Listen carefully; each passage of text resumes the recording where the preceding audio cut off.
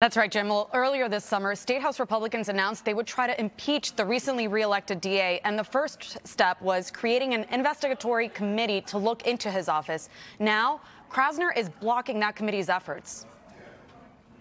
The House Select Committee on Restoring Law and Order issued a subpoena to Krasner's office requesting information ranging from policies on how the office investigates homicides to how it prosecutes law enforcement officers. On Monday, Krasner's lawyers responded by denying every section of the 11-part subpoena request.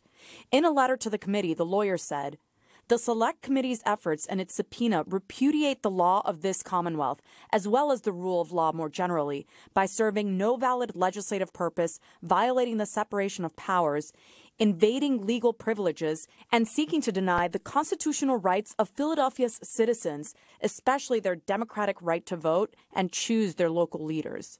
For its part, the chairman of the committee, State Representative John Lawrence, called Krasner's move disappointing but not surprising.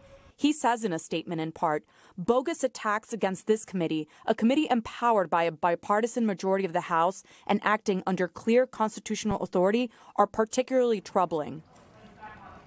And Representative Lawrence went on to say that he will pursue compliance with the subpoenas, but did not detail what comes next for the committee. Live in the newsroom, Claudia Vargas, NBC 10 News. All right.